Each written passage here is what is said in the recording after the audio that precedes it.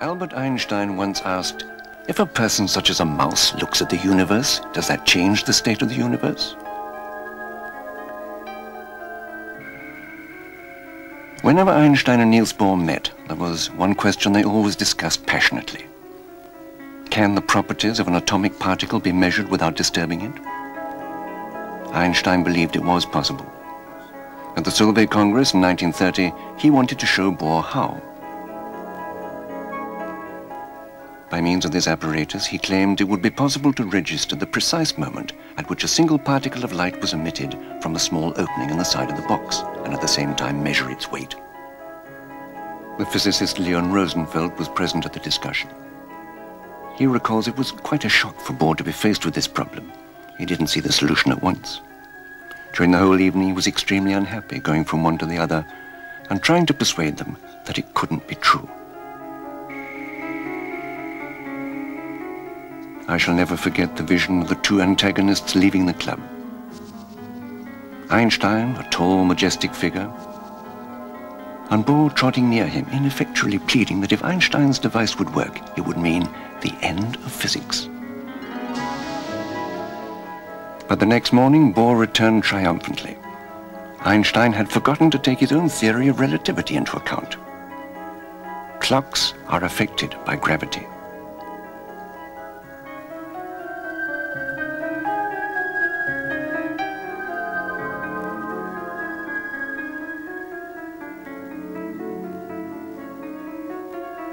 But Einstein wasn't satisfied. He couldn't accept Bohr's claim that it was impossible to measure the properties of an atomic particle without disturbing it. This would mean, he felt, that we shall never be able to obtain a complete picture of physical reality.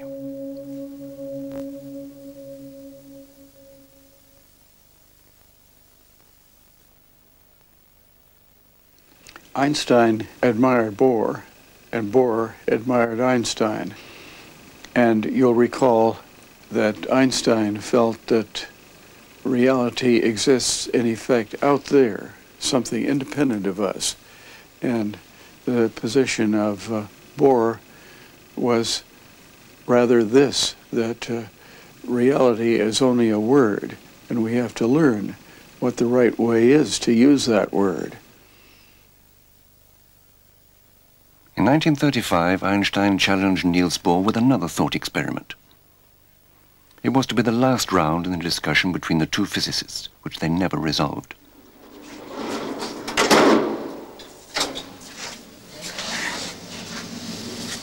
This was the experiment which the French physicist Alain Aspect carried out successfully in Paris in 1982.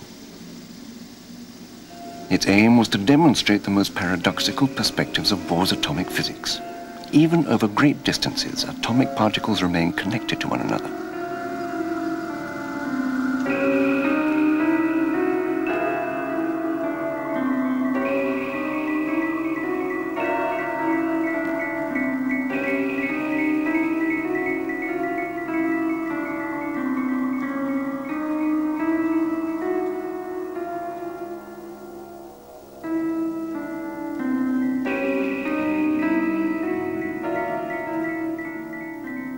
Bohr, I think, quite early in life had decided that ordinary concepts like space and time simply wouldn't work on the atomic scale. And it was always a little bit unclear what Bohr would replace those concepts by, if anything. But Einstein was very attached to the space-time description and thought that one should try very hard to extend it into the atomic domain. And this was the root of the disagreement between the two men. In 1905, Einstein, with his theory of relativity, had shaken conventional concepts of time and space. To an observer, if an object is moving at almost the speed of light, namely 186,000 miles per second, time will appear to be passing more slowly.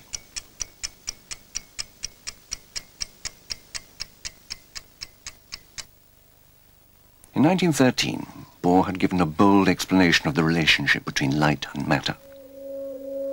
The atom, the smallest unit of all matter, emits and absorbs energy in the course of so-called quantum jumps. The quantum jump was a transition between two states which physics was quite incapable of describing.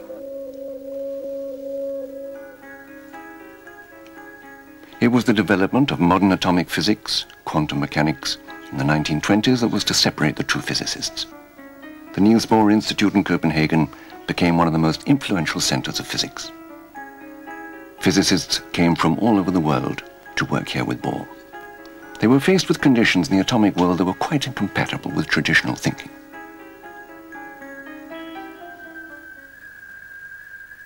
For centuries, light had been described as waves, but in 1905 Einstein had demonstrated that it also had a particle nature. These light particles were called light quanta, or photons. The same thing applied to the atom, whose components were first regarded as being solid particles of matter. But other experiments demonstrated that they could just as well be regarded as waves. How were light and matter to be understood in the face of such contradictory descriptions? In 1927, Niels Bohr compounded the experiences of physicists into an explanation of these problems. To observe atomic particles, you have to use measuring instruments. And this will have its consequences, because observation will inevitably disturb the atomic particle. What we see in reality, Bohr called a phenomenon resulting from an interaction between the measuring apparatus and the atomic particle. When in one experiment the components of the atom behave as particles of matter, and in another as waves, this is due to interactions with different kinds of measuring apparatus. Niels Bohr called this condition for our perception complementarity. Although the particle and the wave cannot be united in an overall picture, we must still accept them as equally necessary for the best possible description. The atom, as it is, free and isolated, thus lies quite beyond our capacity for perception. Bohr developed a view in which he essentially would say that reality was unknown or unknowable, or even had no meaning in reality by itself. Reality was, except on the large-scale level of ordinary experience, as atomic reality had no meaning. All that we had were phenomena produced in an experiment, and that and the quantum theory deals with the interrelationship of all these phenomena. Bohr was not a professional philosopher. How much of traditional philosophers he read, one doesn't know. But he was an extremely intelligent man, and he must have thought through some of the issues that professional philosophers had thought through very deeply. And certainly one of the issues that he had thought through considerably, with some help, I think, from reading, was the Kantian issue of the status of a thing in itself. The thing as it really is, quite apart from any human perception of it. Bohr, like Kant, was very suspicious that one can say anything significant, intelligent, controllable about the thing in itself. He once said that physics, or science in general, is not about nature, it's about nature exposed to our observation. And that is very Kantian.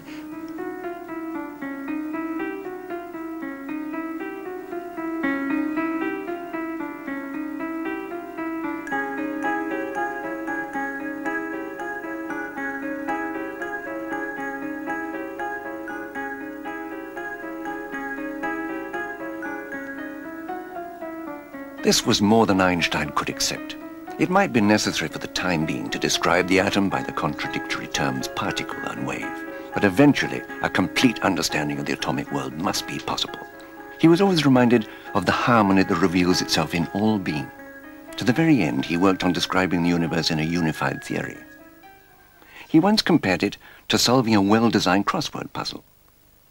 You may propose any word as the solution, but there is only one word which really solves the puzzle in all its forms. It is an outcome of faith that nature, as she is perceptible to our five senses, takes the character of such a well-formulated puzzle. The successes reaped up to now by science do, it is true, give a certain encouragement for this faith. Einstein disapproved of Bohr's view that our knowledge of reality in physics consists of phenomena resulting from interactions with a measuring instrument. Einstein wanted to understand physical reality as it exists independently of our observation. He made his point by telling Bohr that God does not play dice. Bohr retorted that Einstein should stop telling God what to do.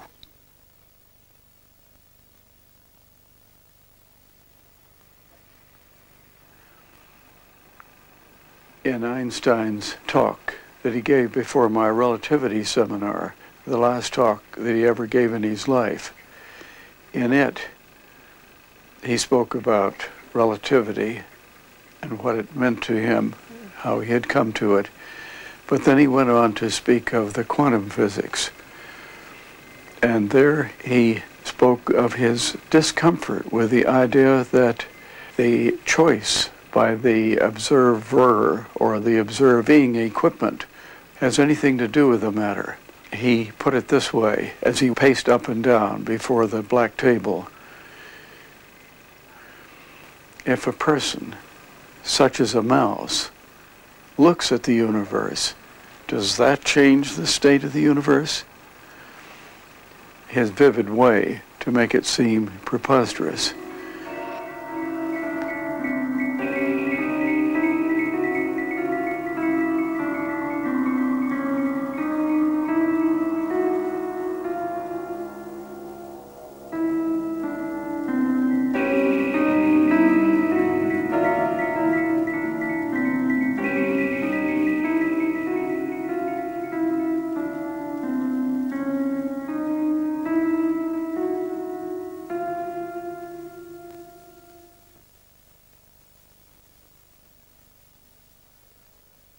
In 1935, Einstein presented Bohr with a final challenge.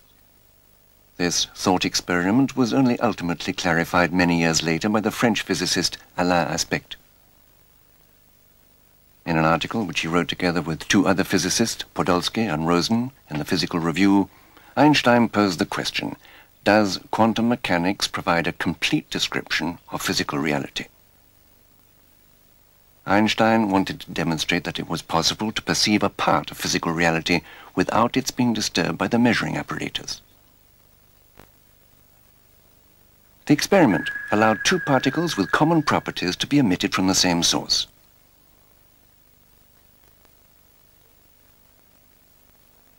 It should then be possible, by measuring one of these particles, to obtain knowledge about the other particle without disturbing this other particle in any way. But the real purpose of the thought experiment was to demonstrate that Bohr's atomic physics contained certain absurdities. In this same example, the consequence of quantum mechanics would be that a measurement of one particle would exercise an influence on the other. In fact, only then would the properties of the two particles be determined at all. In principle, the other particle could cross enormous distances in time and space. Bohr's atomic physics therefore implied a paradox. It conflicted entirely with Einstein's picture of the world. No event could create an effect simultaneously somewhere else in space. In Einstein's view, the different parts of the universe were only connected with each other through effects or signals that could not be transmitted faster than the speed of light, and whose origins could always be traced back to a cause in an individual part.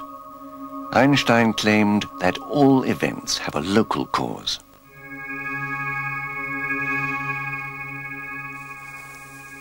Local causality is the idea that what we do here in this region of space has no immediate effects in a distant region of space. In fact, it has no effects until a lapse of time which is limited by the velocity of light. Now, this was an important principle in Einstein's relativity.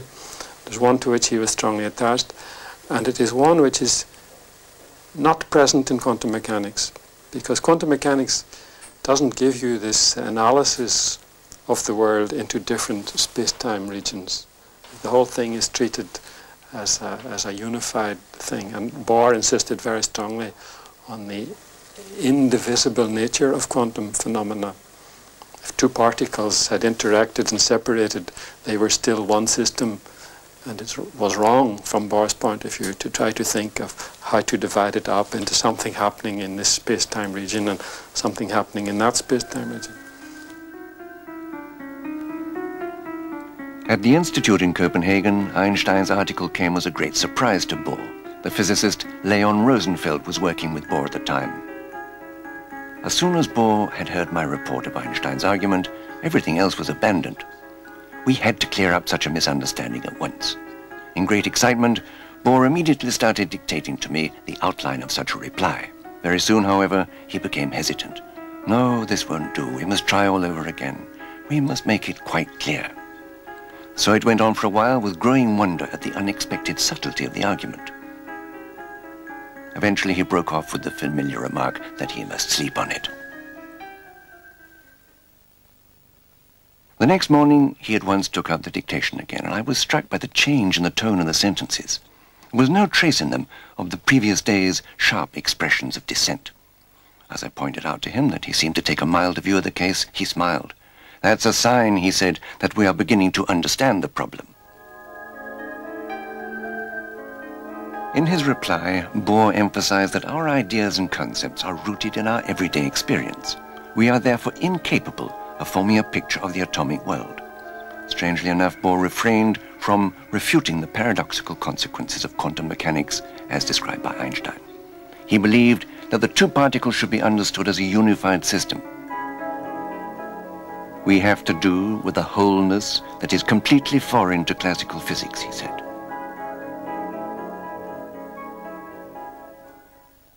Bohr once said that clarity and truth are incompatible variables or complementary variables, and perhaps that Bohr's answer is true, but I am sure that it is not clear. Well, roughly speaking, as far as I understand it, Bohr said that you cannot consider separately the various pieces of an experiment. In Einstein, Podolsky, and Rosen reasoning, they were considering on one hand the system on which bear the measurements, and on the other hand the measuring apparatus. And Bohr said you have to consider everything as a whole, the system that is measured and the system that you measured. Everything is a whole, and if you are not allowed to consider different parts in the experiment, then the Einstein reasoning no longer holds. There is a famous sentence, something like that: although there is no influence of the one experiment on the other, there is a change in the very conditions for the possibilities of knowledge. There is a very well-turned sentence which I believe Bohr took a great deal of trouble in formulating, and whose meaning is just absolutely obscure to me. So what I get out of Bohr's reply, and certainly what Einstein got out of Bohr's reply, was simply the insistence that we have no right to a picture of the atomic world. It was John Bell who in 1965 derived a theorem which proved that Einstein's thought experiment could be carried out in practice. John Bell became the judge of the controversy. At the time of Einstein and Bohr, it was just a theoretical discussion. You could endorse either Einstein's position or Bohr's position, and it was just a matter of taste. And then there was the great discovery by John Bell in '65 that it is not only a matter of taste, because according to the position that you have, at a certain point, you have predictions which are not the same. If you follow Einstein, you have a certain type of predictions. That is to say, you have results in agreement with what is called Bell's inequalities. And if you follow Bohr's position, you have another type of prediction which are in contradiction, in opposition with Bell's inequalities. And this was a good reason for doing the experiment. In 1982, in Paris, Einstein's thought experiment was put into practice.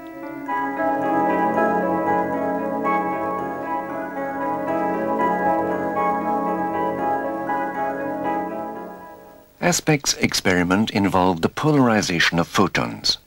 Polarization means that light oscillates in specific planes. A polarization filter will only permit light to pass if it oscillates in a specific plane.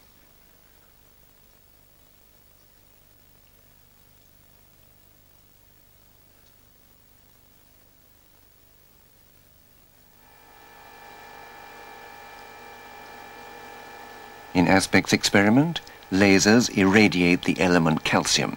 This causes two photons to be emitted from the same calcium atom simultaneously.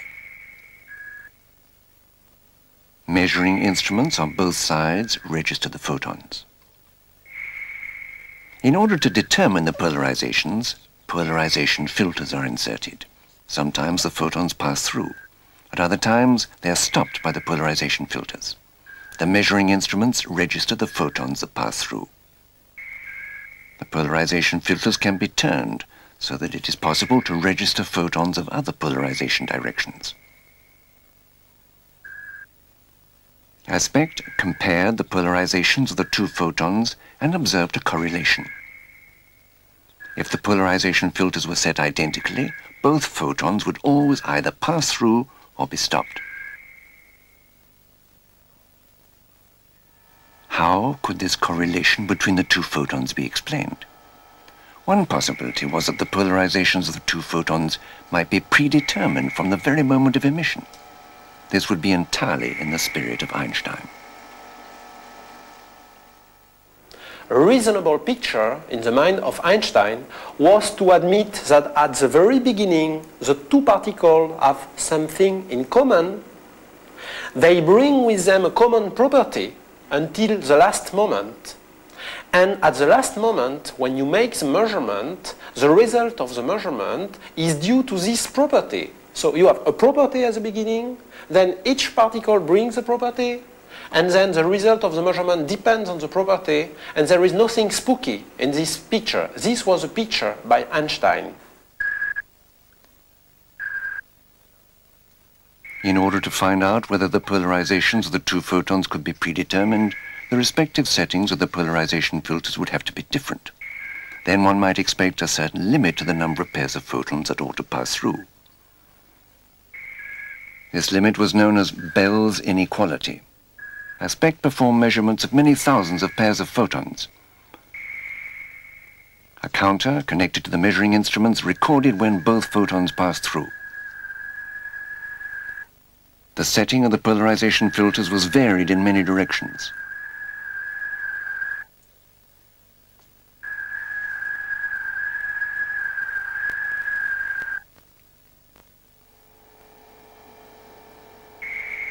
However, the results of the measurements showed that it was impossible for the photons to have predetermined polarizations at the moment of emission.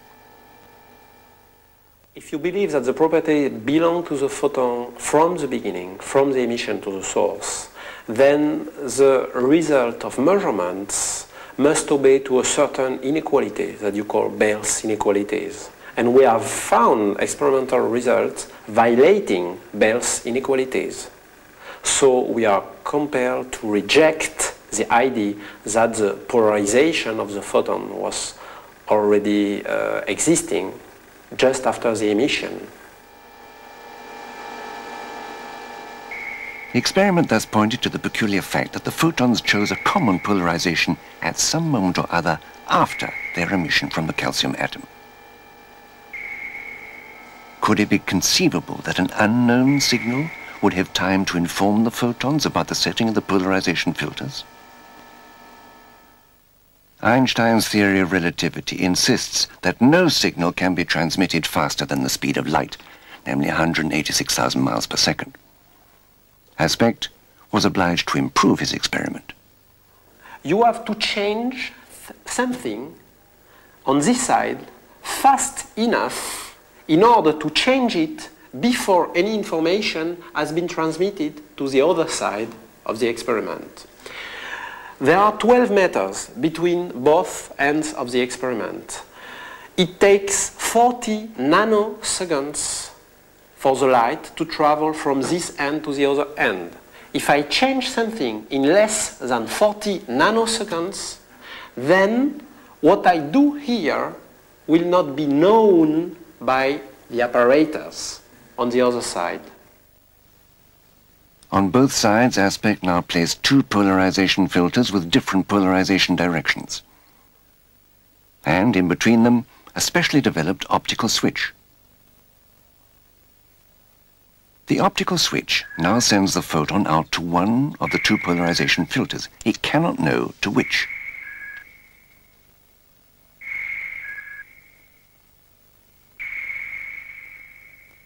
The switch changes direction in a millionth of a second. Everything now took place so fast that even an unknown signal traveling at the speed of light would not have time to inform the other photons.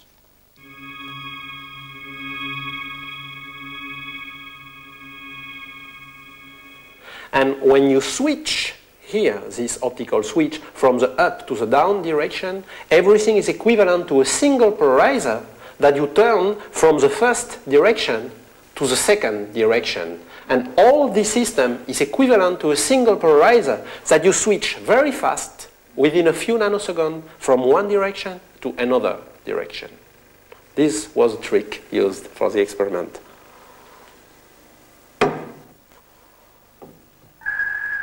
Once again, Aspect made measurements of thousands of pairs of photons.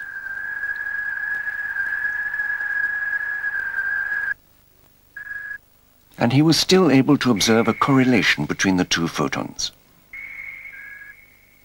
Either both photons would pass through, or they would both be stopped.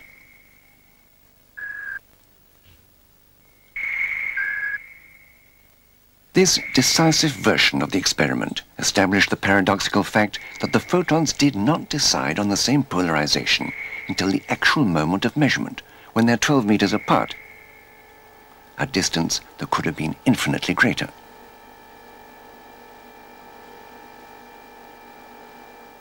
We have found results in perfect agreement with the quantum mechanical predictions. There is absolutely no deviation, and quantum mechanics predicts that this correlation will not change when you go very far apart, even if you go to cosmological distances. The conclusion of the experiment supported Niels Bohr's contention that the properties of the two particles are not determined until the moment of measurement. This was what Einstein in 1935 found absurd and described as spooky actions at a distance.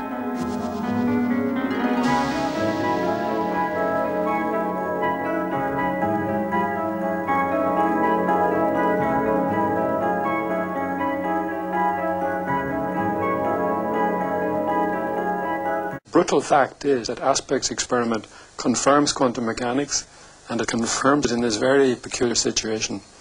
So that I'm obliged to admit that the quantum correlations exist in the world, and if we are to explain them and not just accept them as given, if we are to explain them, we are obliged to invoke something like actions going faster than light from one place to another. Now that in itself you could digest, but there is this very curious feature that although I'm obliged to invoke such actions to explain the quantum correlations, I'm also obliged to admit that there's nothing I can do with these. I cannot use these long-range effects to send messages faster than light, for example. That also emerges from the quantum formalism. So there's this strange dichotomy between what I can do. Human actions are limited by locality. The causality is local. And the kind of thing I need to give an explanation of peculiar quantum phenomena. It's as if somebody was playing a trick on us. It's as if behind the scenes. Imagine, for example, that you have a railway system. We know that the trains cannot go faster than light, but you might, by studying the timetable very carefully, discover that during the night, trains have to be returned to their starting point faster than light. So behind the scenes, extraordinary things are happening which we cannot use personally. And this is a dilemma. I don't think we have a good way of looking at it. One of the great peculiarities of quantum mechanics, which Schrödinger already realized in 1926, is that in many situations, two distinct physical systems are characterized by a single state, in such a way that if you try to characterize the state of one part, you must refer to the state of the other part. And if you refer to the state of the second part, you must refer to the state of the first. The two systems, as he put it, are entangled. Now, the various advocates of hidden variable theories wanted to interpret this entanglement in terms of human knowledge. They wanted to say there is no real entanglement of the states of these systems. The entanglement is of our knowledge. If we know something about system 1, we can infer something about system 2 and vice versa. One of the most fundamental, if not the most fundamental results of aspect is to say that this entanglement is objective. It's not merely a matter of human knowledge. That nature itself is constituted in such a way that systems, two well-distinguished systems, can have entangled states. The ordinary worldview is one, what we could call mechanism, in which the world is made of separate entities, such as particles, which when they are far apart do not greatly affect each other. That is, they may interact strongly when they're close together. Now, if they do affect each other far apart, you could always explain it by a field such as light, which would carry the effect through space. Now, in this case, we have a connection between these particles which is not carried by any such field, and which may go over long distances. Now, this suggests that the world is not made of separate elements, but rather, if you follow it through, that the world is one whole, unbroken whole. That is, it is possible to have all these things connected together over very long distances into a whole which is not analyzable into parts. Both quantum mechanics and relativity suggest the world is not made of separate elements, but it is an unbroken whole in flowing movement. The image of that would be a flowing water. If you had vortices in this water, each vortex may be thought of as separate, but really they merge together. There's never any separation, right? Now, that is one image, and but this experiment of aspect deals with a still more fundamental wholeness, in the sense that things which are far apart are still related deeply, or may be related deeply, in a way which is quite foreign to classical or mechanistic concepts. But of course, we can ask ourselves whether Einstein's, Podolsky's, Rosen's, and our own, I would almost say, prejudices, which we have about something having to exist, whether we are really satisfied with this, whether we don't still feel that there is something unsatisfactory from a philosophical standpoint. And so we probably do have a prejudice. And I think Bohr would stress the need to regard the situation as a whole and just remain satisfied with quantum mechanics. But Einstein and the rest of us, and in his heart even Bohr himself, suffer from the prejudice that something has to exist. But then we have learned that we should not have such prejudices. It would be like saying, but we can see that the world is flat despite the fact that we have flown round it.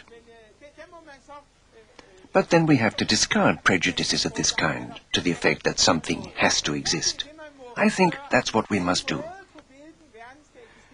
We can't prescribe how the world should exist on the basis of our prejudices, but accept what nature teaches us. And nature agrees with quantum mechanics. As Bohr's position could be summarized today, no elementary quantum phenomenon is a phenomenon until it has been brought to a close by an irreversible act of amplification, like the triggering of a Geiger counter, or the click of a photodetector, or the blackening of a grain of photographic emulsion.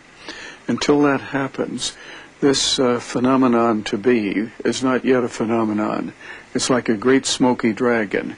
It has no position in space, no location in time. You know only the tail, where the quantum or the photon or the electron or whatever you're dealing with entered the equipment. But until the dragon has bit with its teeth one counter or the other, you have no right to speak of where it is or what it's doing. It's the strangest thing in this strange world, this elementary quantum phenomenon of Niels Bohr. And yet, of all the things we've learned, it is the central point and lesson of 20th century physics, so that the tale that gave rise to that dragon, that great smoky dragon, gave us only a smoky dragon. It did not become a definite phenomenon until at the end we, by our choice of observing device, made it bite equipment, give us a phenomenon, produce a count, or blacken a grain of emulsion.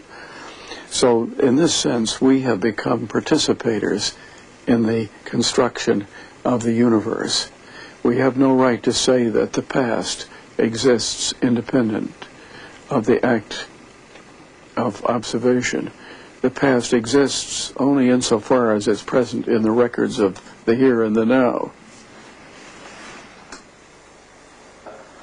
Well, I can't say that I have no interpretation, but the important point, the important lesson of this kind of experiment is that it truly emphasizes what we already knew, but it emphasizes the fact that when you have a situation that can be described only by quantum mechanics, then you can have no picture that you build from the usual world. I mean from the world that you know at your scale.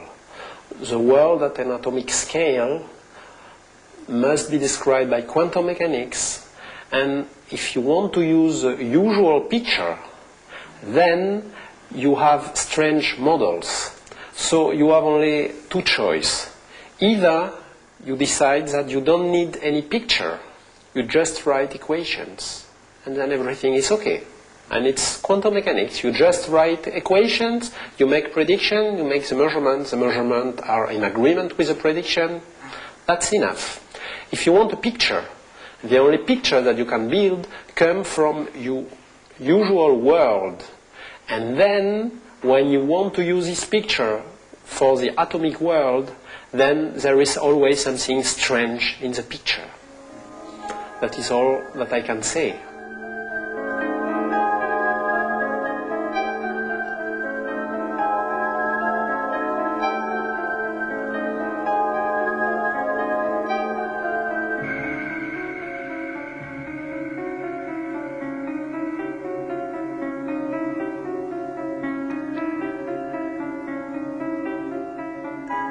When Niels Bohr was awarded the Order of the Elephant, he chose the Chinese yin-yang symbol for his coat of arms.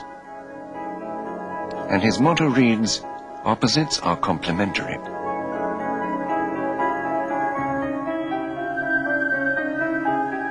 A few hours before Bohr died, he remarked, "They," and he was speaking of certain philosophers, "do not understand that we can learn something important from nature and something of very great importance." And he went on to say they did not appreciate that this description, and he meant the complementary description of nature, where we have a part through the very asking of our questions in bringing about that which happens. This complementary description of nature is the only possible description of nature. For a parallel to the lesson of atomic physics, Niels Bohr wrote, "We must look towards thinkers like Buddha and Lao Tse, who tried to harmonize our position, both as spectators and as actors, in the great drama of existence.